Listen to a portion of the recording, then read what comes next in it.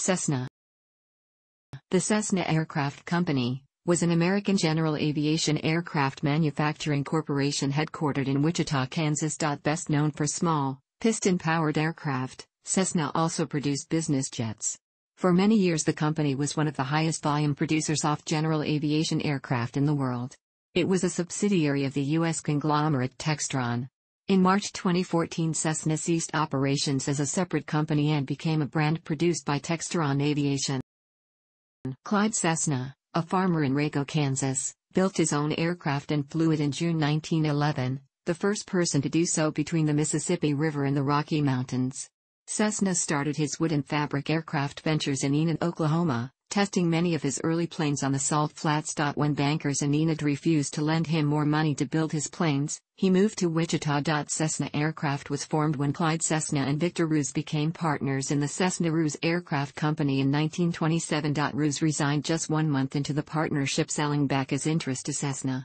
In the same year, the Kansas Secretary of State approved dropping Roos' name from the company name. The Cessna DC-6 earned certification on the same day as the stock market crash of 1929, October 29, 1929. In 1932 the Cessna Aircraft Company closed its doors due to the Great Depression. However, the Cessna CR-3 Custom Racer took its first flight in 1933. The plane won the 1933 American Air Race in Chicago and later set a new world speed record for engines smaller than 500 cubic inches by averaging. Cessna's nephews, Dwayne Wallace and his brother Dwight, bought the company from Cessna in 1934. They reopened it and began the process of building it into what would become a global success. The Cessna C-37 was introduced in 1937 as Cessna's first seaplane when equipped with Etofloats. In 1940, Cessna received their largest order to date, when they signed a contract with the U.S. Army for 33 specially equipped Cessna T-50s. Later in 1940, the Royal Canadian Air Force placed an order for 180 T-50s. Cessna returned to commercial production in 1946, after the revocation of wartime production restrictions, L-48, with the release of the Model 120 and Model 140. The approach was to introduce a new line of all-metal aircraft that used production tools, dies and jigs rather than the hand-built process tube and fabric construction used before the war. The Model 140 was named by the U.S. Flight Instructors Association as the Outstanding Plane of the Year, in 1948. Cessna's first helicopter, the Cessna CH-1, received FAA type certification, in 1955. Cessna introduced the Cessna 172 in 1956. It became the most produced airplane in history. In 1960 Cessna affiliated itself with Reims Aviation of Reims, France.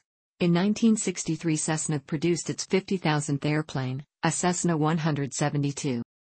Cessna's first business jet, the Cessna Citation I, performed its maiden flight on September 15, 1969. Cessna produced its 100,000th single-engine airplane in 1975. In 1985 Cessna ceased to be an independent company. It was purchased by General Dynamics Corporation and became a wholly owned subsidiary. Production of the Cessna Caravan began. General Dynamics in turn sold Cessna to Textron Incorporated in 1992. Late in 2007, Cessna purchased the bankrupt Columbia Aircraft Company for $26.4 million and would continue production of the Columbia 350 and 400 as the Cessna 350 and Cessna 400 at the Columbia factory in Bend, Oregon.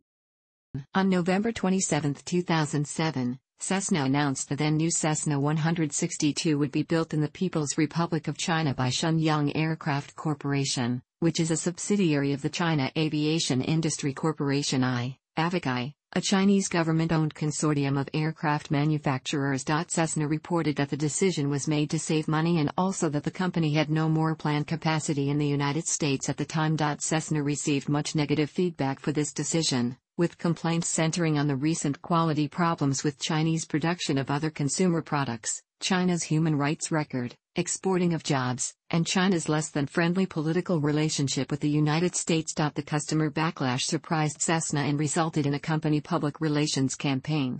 In early 2009, the company attracted further criticism for continuing plans to build the 162 in China while laying off large numbers of workers in the United States.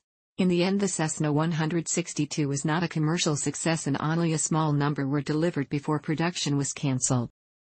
The company's business suffered notably during the late 2000s recession, laying off more than half its workforce between January 2009 and September 2010.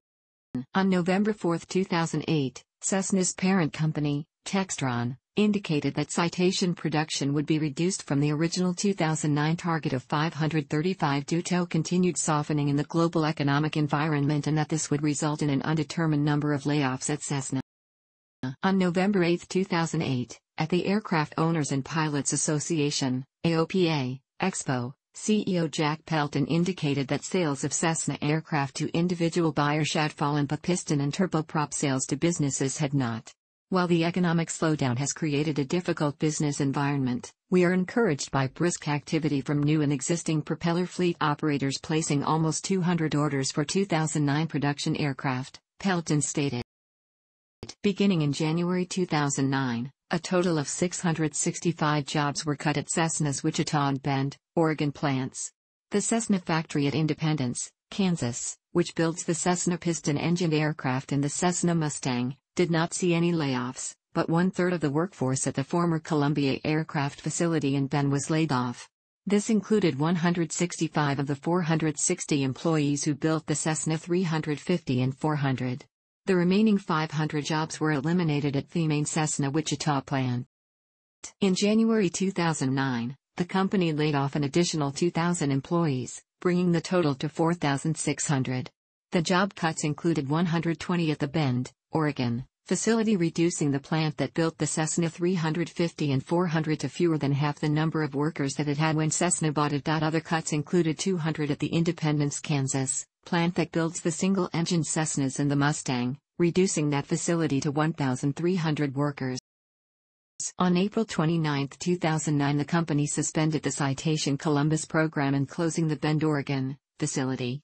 The Columbus program was finally canceled in early July 2009.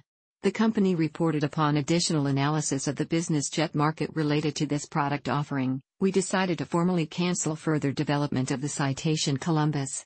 With the 350 and 400 production moving to Kansas, the company indicated that it would lay off 1,600 more workers, including the remaining 150 employees at the Bend plant and up to 700 workers from the Columbus program. In early June 2009, Cessna laid off an additional 700 salaried employees, bringing the total number of layoffs to 7,600, which was more than half the company's workers at the time. The company closed its 3 Columbus, Georgia, manufacturing facilities between June 2010 and December 2011. The closures included the new facility that was opened in August 2008 at a cost of $25 million, plus the McCauley Propeller Systems plant. These closures resulted in total job losses of 600 in Georgia. Some of the work was relocated to Cessna's Independence, Kansas, or Mexican facilities. Cessna's parent company, Textron, posted a loss of $8 million in the first quarter of 2010, largely driven by continuing low sales at Cessna, which were down 44%. Half of Cessna's workforce remained laid off, and CEO Jack Pelton stated that he expected the recovery to be long and slow. In September 2010, a further 700 employees were laid off, bringing the total to 8,000 jobs lost. CEO Jack Pelton indicated this round of layoffs was due to a stalled and lackluster economy and noted that while the number of orders canceled for jets had been decreasing, new orders had not met expectations. Pelton added, "Our strategy is to defend and protect our current markets while investing in products and services to secure our future, but we can do this only if we succeed in restructuring our processes and reducing our costs." On May 2, 2011, CEO Jack Pelton retired. The new CEO, Scott Ernest, started on May 31, 2011. Ernest joined Textron after 29 years at GE, where he had most recently served as Vice President and General Manager, Global Supply Chain for GE Aviation. Ernest previously worked for Textron CEO Scott Donnelly when both worked at GE. In September 2011, the Federal Aviation Administration proposed a $2.4 million fine against the company for its failure to follow quality assurance requirements while producing fiberglass components at its plant in Chihuahua, Mexico. Excess humidity meant that the parts did not cure correctly and quality assurance did not detect the problems. The failure to follow procedures resulted in the delamination in flight of a section of one Cessna 400's wing skin from the spar while the aircraft was being flown by an FAA test pilot. The aircraft was landed safely. The FAA also discovered 82 other aircraft parts that had been incorrectly made and not detected by the company's quality assurance. The investigation resulted in an emergency airworthiness directive that affected 13 Cessna 400s. Since March 2012, Cessna has been pursuing building business jets in China as part of a joint venture with Aviation Industry Corporation of China, ADIC. The company stated that it intends to eventually build all aircraft models in China, saying the agreements together pave the way for a range of business jets, utility single-engine turboprops and single-engine piston aircraft to be manufactured and certified in China.